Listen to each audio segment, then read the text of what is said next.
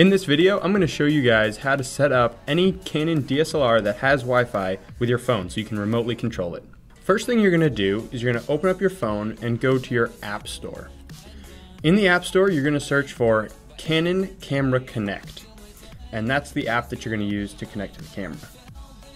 It's free to download. I already have it downloaded, so I'm just going to open it up. Once you have this open, you'll jump into your camera and you're going to go to your setup mode and then the fourth window. Under communication settings, built-in Wi-Fi, and you're going to enable that. Then you're going to go to Wi-Fi function. You're going to connect that to your smartphone.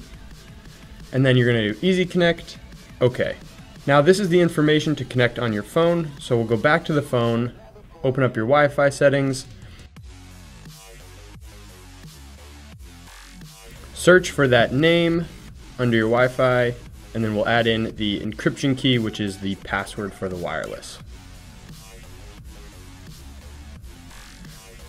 Once that's done, it'll connect up. We'll go back to the app. It'll recognize the camera. Click that, and now back on the camera, we're going to hit OK. And this will connect it to the phone. Now back in the phone, we can just start playing around with the settings. We can jump in and we can start taking photos. We can adjust any settings we need. We can switch to video mode. And that's pretty much it. Hope this helped.